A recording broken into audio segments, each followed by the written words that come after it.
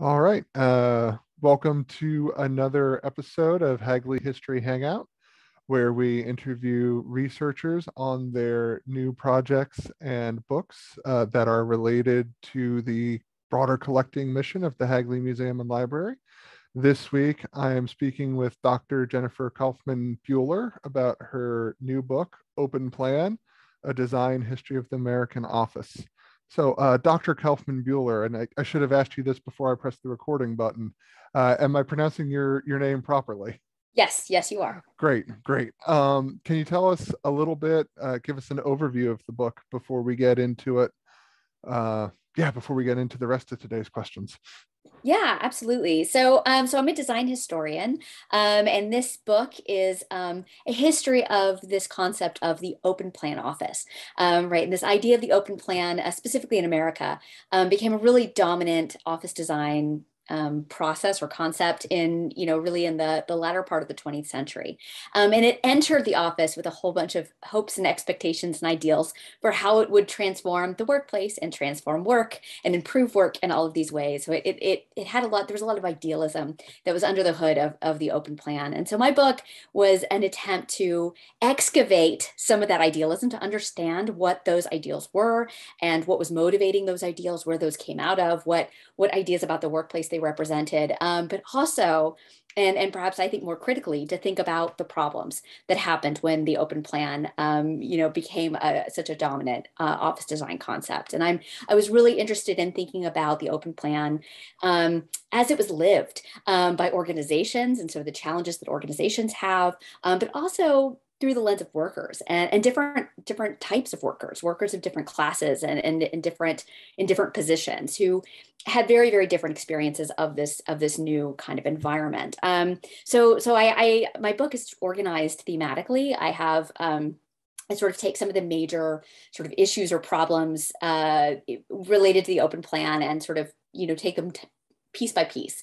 So I look at issues of hierarchy and status and sort of how the open plan was imagined as this very egalitarian office design concept, and how actually, in fact, it ended up reproducing many of the hierarchies it was created to upend. I look at the issue of change and how the open plan hoped to make it really easy for change to happen, to transform the workplace at a moment's notice. And of course, all the ways in which that also did not quite live up to how architects and designers imagined change might operate in this open plan environment. I look at the way communication was conceptualized, so how the advocates of the open plan imagined this as a tool for facilitating communication and encouraging communication.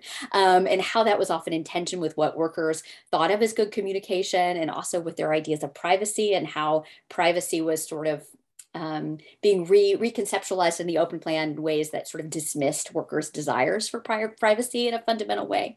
I look at personalization and sort of the efforts to sort of think about what the role of the user is in creating their own work environment and how much control they should have over their workspace, and sort of what some of the tensions were in operationalizing the ideal of easy flexibility for workers and of course somewhat restrictive corporate policies sometimes that evolved around personal decoration and personal change of your space. I look at technology issues and how what happened when the computer arrived, and how that too sort of created new challenges in relation to the design and use of the open plan, and how that transformed basically the open plan itself and especially systems furniture from simple partitions into, a power grid basically for the office, and how that in turn created a whole nother set of problems. And then the last thing is I look at the problem of movement and how movement was conceptualized as a tool of the open plan, an ideal of the open plan, and all the inequities that are embedded in who gets to move and how movement is structured and understood as part of what the open plan is. So that's kind of the kind of at least some of the thematic issues that I look at, and all of this is here to sort of help understand this tension really that emerges between those ideals and their lived reality of these open plan offices that were cropping up all over the United States across all different industries and all different kinds of work environments. Before we delve deeper into the text, I have to ask, since I think there's something interesting in this for anybody who's worked in an office since the middle part of the last century. What drew you to your research topic to research this? Yeah. Oh, so that's a really good question. So this was my PhD research. So I was working on this for a long time, but the reason I started working on it in the first place is that I had, between my master's program and my PhD, I spent about a year and change working at Knoll, which is an office furniture manufacturer that makes systems furniture. And so I was working for a short time for Knoll, actually in the Minneapolis showroom. And it was a very strange experience. There were a lot of things I really enjoyed about that, but I was really, I realized at that moment that at the time I thought I knew what a cubicle was. And it wasn't until I worked for Knoll that I realized I had no idea what a cubicle actually was until I got to encounter it through the lens of the furniture manufacturers and all of the complexity of those systems and all the strangeness of them. And I was just really, I thought they were really odd. And I was spending all this time both working in a cubicle and selling cubicles. And I thought, these things are just weird. And then I found out, of course, that they had been meant as this very progressive idea. And that just really surprised me because in my mind, I had watched the movie Office Space and I had this very negative perception of what a cubicle was. And I really wanted to understand that tension between how I had encountered them and how so many people encounter the cubicle and what those intentions had been. So that was exactly the question that really got me started. So of the themes that you break down for your book, is there one that to you stands out? Like, would you say this is the main one, or are they all co-equal? Oh, that's a good question. I mean, I think they are mostly they are co-equal, but I actually think if I had to pick one, I would probably be change, because I think it actually underpins all of them, right? The change was the sort of underlying goal. They were going to change all of these things. And they truly believed, the architects and designers and the organizations, the early adopters of the open plan, really saw the open plan as a means of enacting change, organizational change, spatial change, technological change, cultural change, economic change. They really saw the space of the office as a means of, really transforming the way work might happen, and the kind of work that might happen. And it's really was, of course, at this very important moment in the 1960s and 1970s when there were some fairly large changes underway in terms of management theory. So a real shift from a very top-down, a belief that the sort of tradition of the post-war, so when we think of the post-war organization as a very kind of top-down bureaucracy, an army of men in gray flannel suits, right, showing up at the office, and this desire to disrupt that, to undo that, by way of new ideas of management that were around ideas of, sort of greater autonomy and independence, the work of course, Douglas McGregor and Peter Drucker, who sort of imagined this oncoming sort of transformation of the organization around this new figure of the knowledge worker in the case of Drucker, right? This new class of worker who needed a very different kind of work environment. And in fact, it's that worker, the knowledge worker, that really was at the heart of the open plan too. And at least the way that it was imagined by its most vocal proponents, who saw this as a way of upending the kind of staid bureaucracy that they saw as being harmful not only to workers, but frankly to the organization as a whole, because these organizations would then become stagnant, they would become out of date. And the only way to sort of really keep up would be to sort of adopt these new kind of management ideas. And so this kind of interplay of these kind of philosophies around management and this kind of changing kind of ideals sort of really interface with the open plan as a tool for achieving that, right? So if you were a progressive manager, you wanted the open plan because you thought the open plan would help you enact this very, developmental sort of autonomous worker and ideal that you were hoping to make manifest. Did it?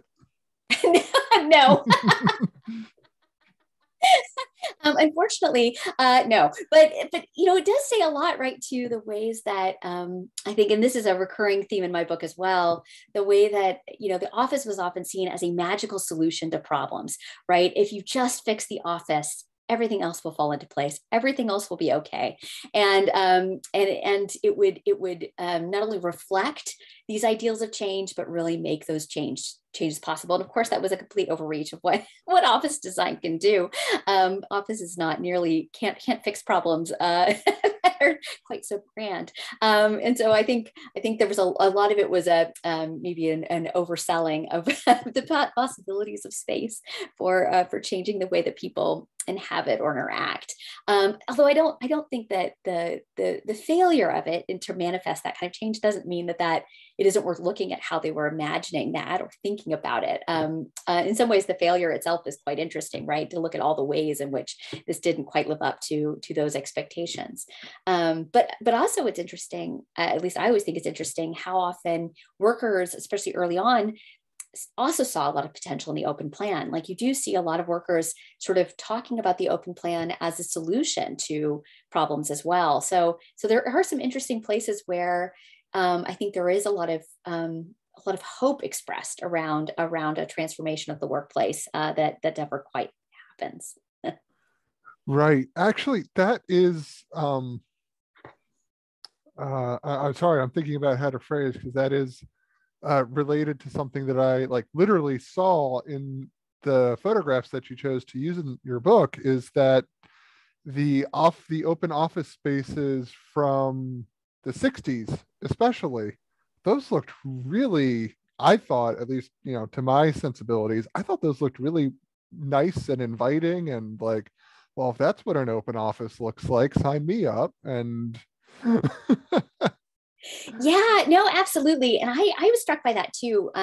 Like the early, I mean, I actually really love the look of the 60s and early 70s open plans, and they're very colorful, and there's a sort of they're not as built up as the later ones are. And this partially has to do with the change in the kind of physical details, the kind of materiality of systems furniture, which maybe is worth talking about a little bit. So the open plan, the early open plan was really a manifestation or a sort of outgrowth, the American open plan, of two different new ideas in office planning that emerged around the same time in the 1960s.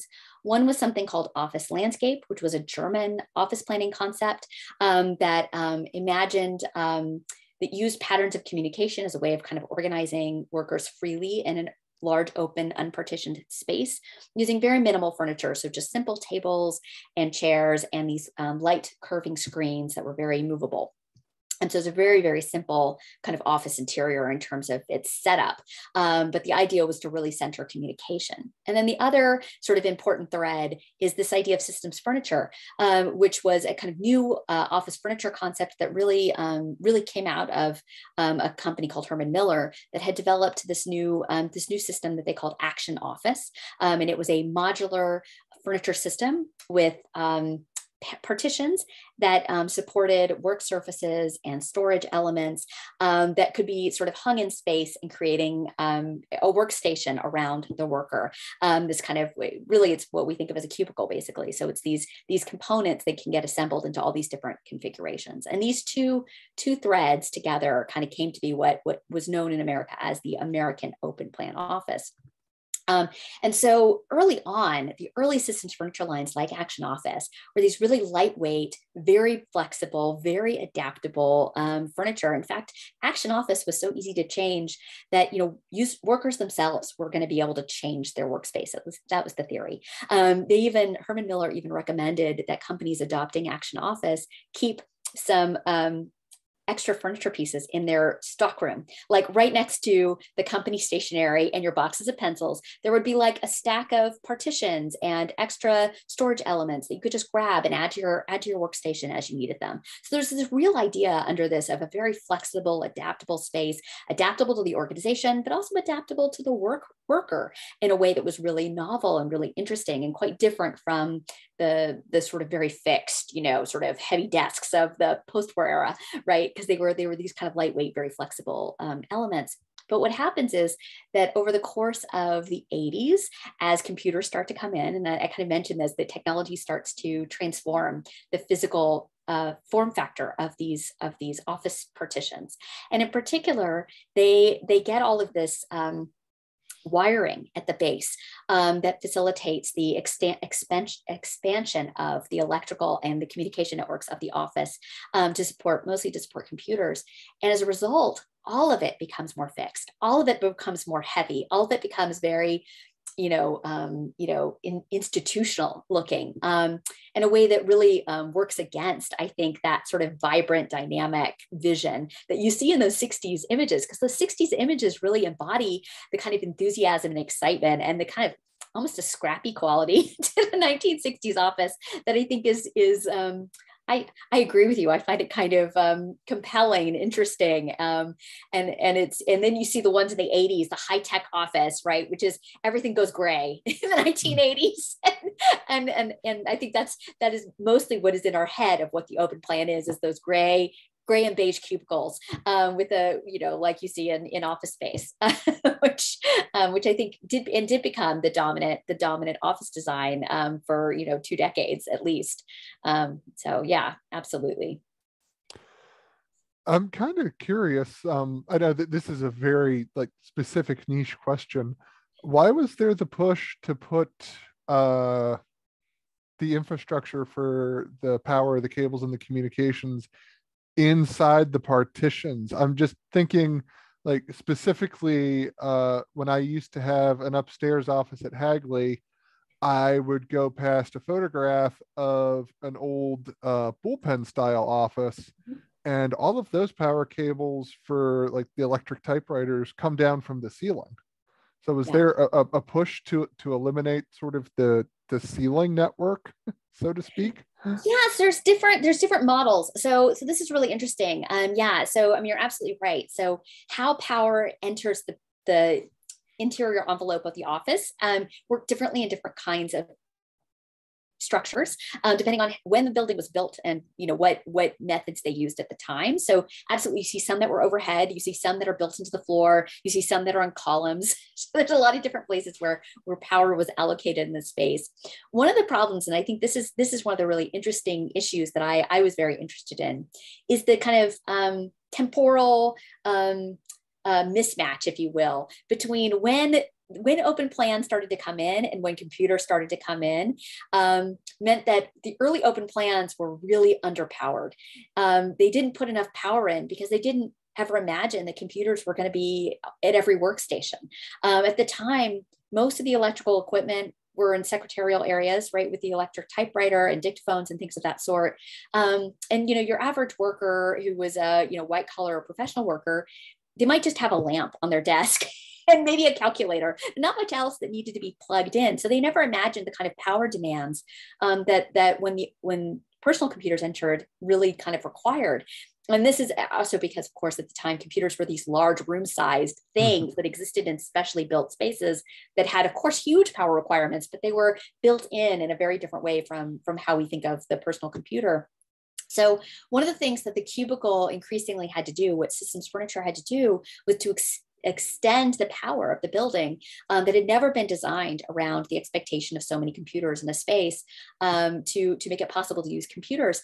And one of the ways in which they do that is that the furniture system itself also gets circuits and things. It really becomes a very sophisticated extension of the building that needs to manage the power across multiple workstations to ensure that all of the equipment can operate. And of course, when you're working on a computer, unlike a typewriter, where if there's a little glitch in your power, like what you've just written on the piece of paper that you're typing on, theoretically, is still there. If you're working on a computer and you suddenly have a power outage and your computer goes out, you have lost everything. So power, the stability of power, the access to power becomes really, really important. And of course, at the time when you had a computer, it wasn't just your CPU, it was also your monitor, it might be a printer, it might be, there's a whole host of other objects that also needed to be plugged in. And so there really is this sort of, enormous problem in managing all of that power.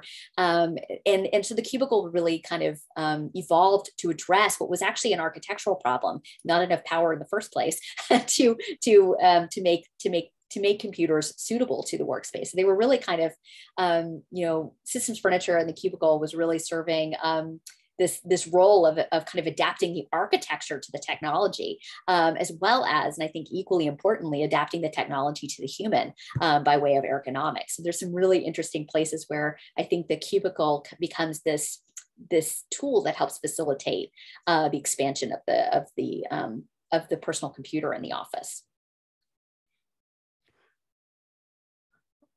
Maybe we're getting a little too recent, but is there pushback from the systems furniture manufacturers of we don't need to do this anymore? A laptop is very lightweight in comparison to what it needs in terms of power, and goodness knows if you even need to bother with something like a printer at all anymore. Yeah, absolutely. And our modern day computers, which are, you don't need, it's not even just the power. I mean, of course, one of the other things was communication cables, right? So be able to hook up to networks and things of that sort. And of course, now we have wireless connectivity that is standard all over. And so absolutely, you're right. Like the modern day cubicles tend not to have nearly as much of that connectivity, or if they do, it's sort of an outdated element of that. And you can see that actually in a lot of modern open plans where actually the walls have pretty much disappeared entirely, right? So we've gotten to a place where if you look at the new open plans, they are completely open. There are no more partitions, and that's in part a reflection actually of how little we need the long runs of cabling that used to be the sort of underpinning of so many of these systems lines.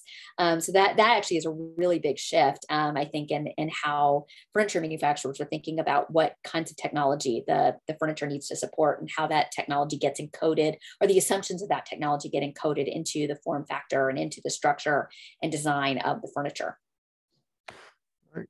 So we've been talking a lot about technology and its impacts on this design. How about the human body and its relationships to these designs? Yeah, absolutely. So I am really interested in the humanness of people, right? I'm really interested in that interface of the body with the physical environment of the office. And I think about that both in terms of, things like the cubicle itself, sort of how tall are people? What is privacy? What is the optimum height for privacy? Is somebody who is, 5'2" like I am, do I have a different need for privacy than my husband who is a full foot taller than I am, right? So how does things like height change sort of what our expectations of like visual privacy are?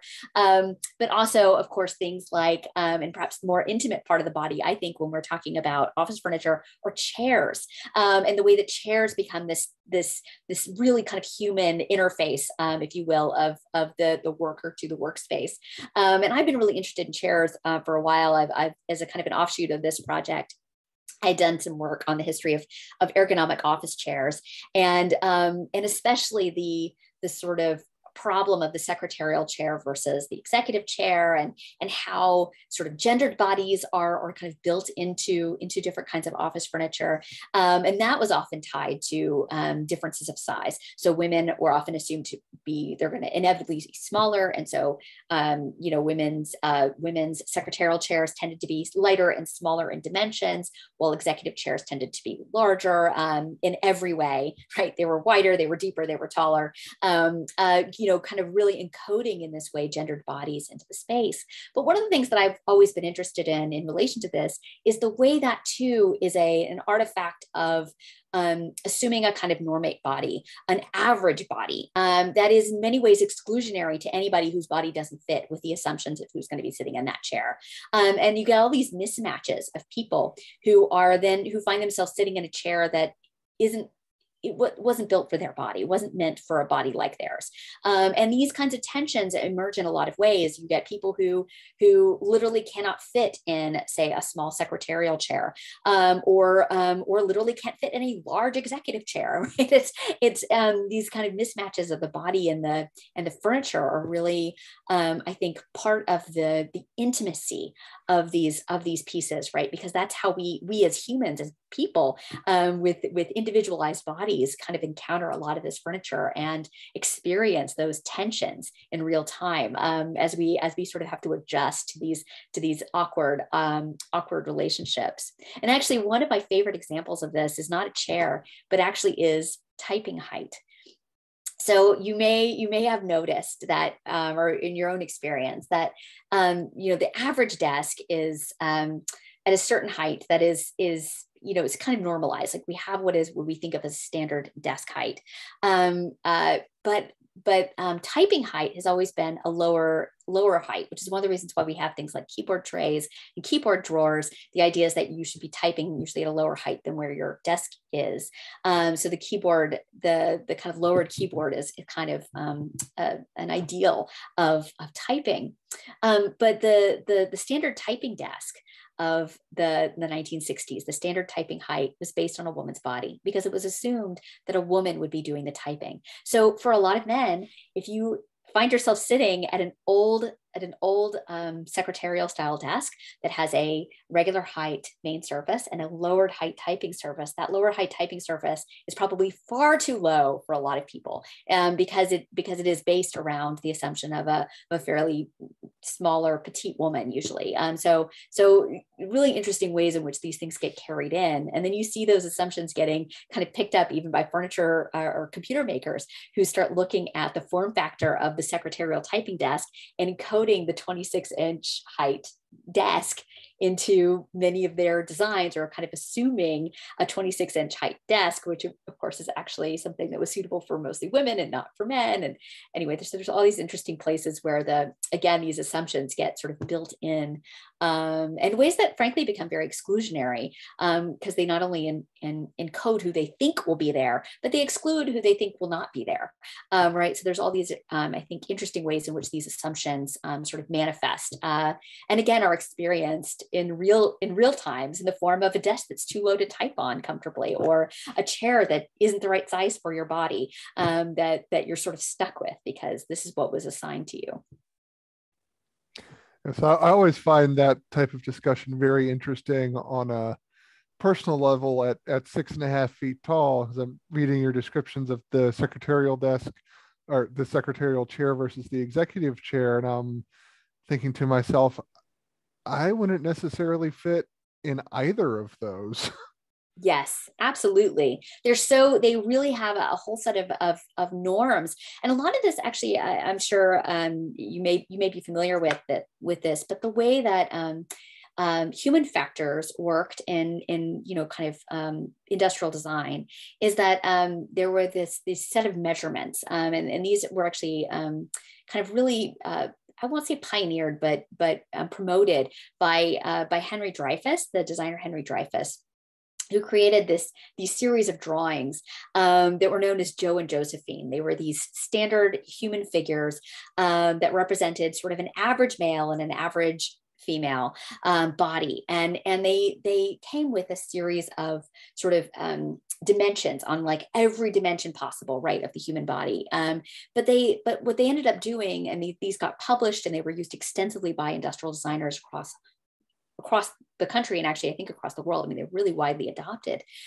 these standards. They sort of got encoded into a lot of furniture, a lot of designed things.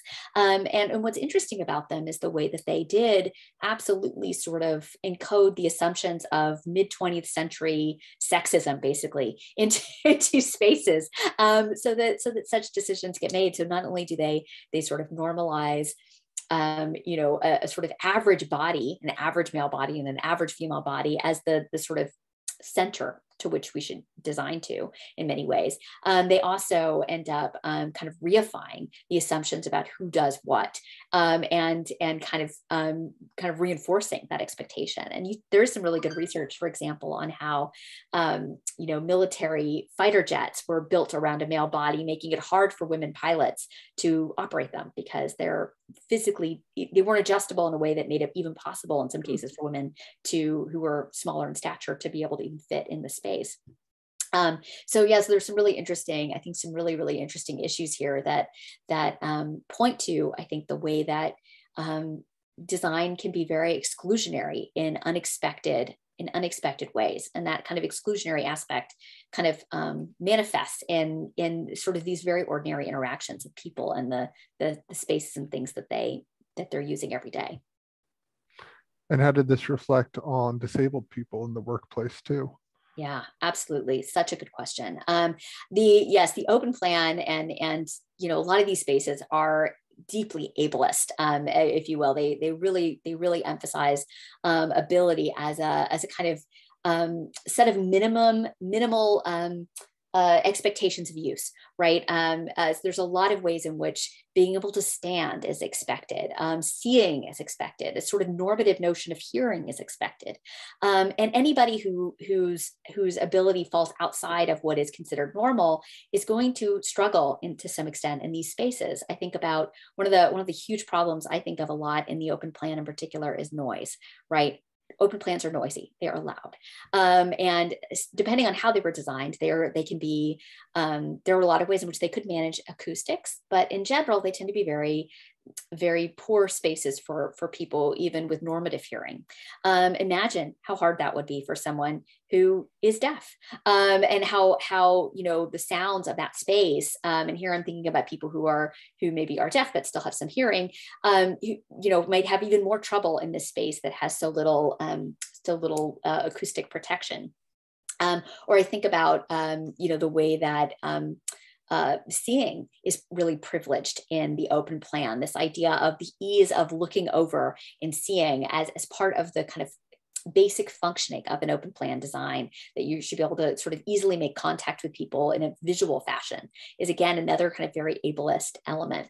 Although one of the interesting things about the open plan, one of the potentially inclusive elements of it, I think, and this is something that I thought was really interesting. Some disabled activists thought that the open plan, because of its flexibility, because you could have the work surface height at any height, especially in like action office, where you really could go from standing height to sitting height and anywhere in between, really allowing for a very adaptive space that could quickly be adjusted to suit the needs of a disabled user. So there are a lot of ways in which, in concept, the open plan and certainly systems furniture could have been a very inclusive potentially conclusive concept. But I think the way that it was often implemented didn't necessarily achieve that goal. And I think one of the places we also see this is that in the 1990s, after the passage of ADA, a lot of companies then had to sort of start thinking about, well, how do we adjust our offices to better accommodate this new law? And what does this mean for us? And I think the open plan really had created, on the one hand, it made certain things easier because they could make some pretty quick adjustments to sort of, for example, in an open plan design, you can pretty easily adjust the width of a walkway, right? Because they're modular partitions that can just be moved. So that part was pretty easy. But all the built elements of the office were not so easy to change. Where the bathroom stalls, right, are much harder to change. The height of the water fountain is, things of that sort. And so you would see some really interesting questions come up, I think, with the passage of the ADA that really, I think, illustrate, some of the failures actually of the open plan, and kind of highlight some of these very tensions that were kind of under the hood of who was expected to use the open plan. And I do think that to me is one of the really interesting questions. Did the arrival of this suburban office park have any big impacts on the open plan? Yes, I mean, certainly as there's been some great work actually on, of course, the history of those kind of suburban offices that really predate the open plan, right? At least predate the open plan I'm talking about. So the post-war office, a lot of those were these kind of suburban offices. But you do, one of the things that I think I didn't actually write as much about in my book, but I think is really interesting, is the open plan and systems furniture intersects with a new trend towards leasing office space instead of building your own office space. And so you see a lot of companies of all different sizes, from large major corporations to public company organizations, sort of state government and so on, leasing office space rather than building it. And a lot of those were out in suburban areas. And so you get these empty buildings that have just a flat footprint. There's no walls, there's no partitions. And the idea is you're just going to bring in your systems furniture and set up your open plan. And so it actually does have this really kind of interesting I think it facilitates that. It makes that easier to do, or kind of leads to that becoming the new norm, especially in the 1990s, where you got these kind of really, really, well, we've all seen them, I'm sure, those rows of like low, very kind of, they all look the same office parks that you see out in the exurbs. They're not even suburbs. They're like the exurb office building.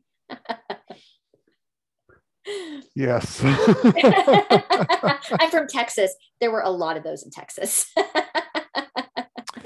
I can imagine. So let's bring the conversation back around to Hagley, because I know you've had at least a couple of research visits. I remember interviewing you for the predecessor of this program on one of those visits. What sort of things were you able to find at Hagley that went to support your research? Yeah. Oh my gosh. The Hagley is a magical place. I'll just say it. It is such a magical place.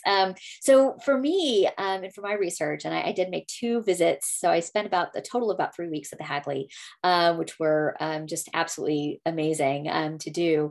But the focus of most of my research was trade catalogs. I was really interested in Hagley. Hagley has a really, really rich collection of especially furniture manufacturers' trade catalogs from all different furniture manufacturers. And that's one of the things that I was really excited about,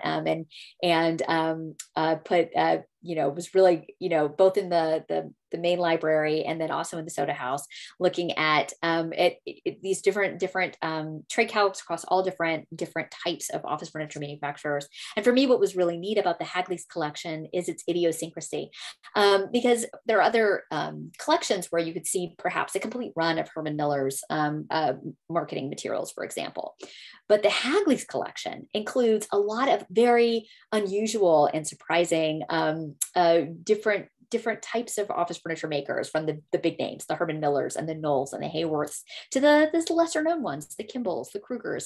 And so I was able to sort of really look more expansively. And that was one of the things I really wanted to do in my book, is not just tell the story of the big names. It wasn't just a steel case Herman Miller Knoll book, right? I wanted to look beyond the big 3, as you might think of them as, to see all the different kinds of furniture being made, and the ways that different furniture manufacturers, even kind of on the lower end of the market, we're thinking about some of these issues and marketing to them, talking about them and dealing with them. The other really neat piece of this, and this is, I think, one of the other cool things, is that among the Hagley's great literature, is that it's not just the glossy brochure that was there to sell the idea of the open plan to its clients, to architects, to designers, to organizations. There were also the assembly guides, the instruction kits, the price lists. And these 2 for me were absolutely just priceless, because they really allowed me to look much more closely at some of the material slippages between the way that they were describing the furniture in the glossy brochure, and when you actually look at how it's assembled, the complexity of it, where those ideas kind of fall apart. They're like, oh, it's so easy to assemble. And then you look at the assembly lid. It's like your IKEA furniture, right? You go to IKEA and they're like, it's so easy. And then you open it up and you get this booklet and you're like, oh crap. Like, what have I just gotten myself into? And imagine that for a room full of office furniture, right? That's basically how it was. And so for me, that was a really interesting thing. And I really enjoyed being able to sort of see close up those kinds of, the fine print, if you will, the tension between that glossy brochure and the fine print of the technical aspects of the furniture. So that was really the main focus for me. I will say I also did look at some of the papers of some of the designers, especially in Soda House. So William Paulman's collection, for example. So there were some really, really great little sort of unexpected finds at every turn, which is of course what's magical about archival research always. Yes, the Pullman papers are extensive and popular. With good reason. And oh my Mhm. gosh, I actually, the cover of my book comes from a catalog that was in the Pullman collection. That was I was sitting there at Soda House, and I opened up a folder, and that was the cover of a trade catalog, and my heart stopped. I said, "Oh my God, that's my cover. That has to be my cover." Nice. I'm glad you were able to get it. Yeah. So, what sort of takeaways do you want folks to get from your work? Yeah, this is a really good question. I think, for me, one of the things I think really continues to motivate my interest in this subject is that the open plan continues to be presented as a new concept. And I'm struck by this. It happens again and again and again. Like you get these new iterations through like this new open plan, whether it's the cubicle or the open plan where there's no walls, right? At every turn, we see this idea of the open plan kind of getting recycled.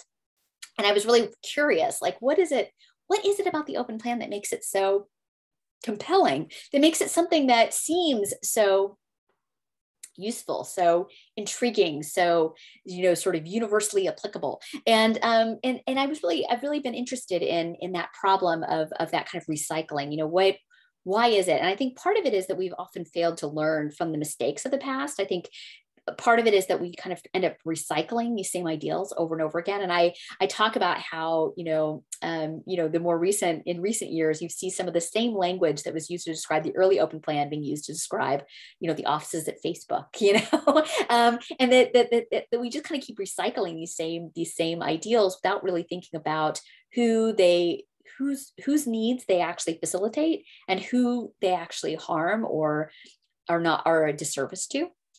And so part of the thing I hope that or at least architects and designers might take away is asking these questions and thinking a little more, critically perhaps about what it is they're really trying to do, and how they're thinking about what space is and who space serves. I mean, I think there's also a lot of inequities, and I was really interested too in this piece, like how the expectations of those in positions of power often end up causing differential sort of harm on people in lower positions, on more vulnerable positions, people whose bodies and whose needs are not seen as important or as worth considering as those in higher level positions. And so I'm really interested in getting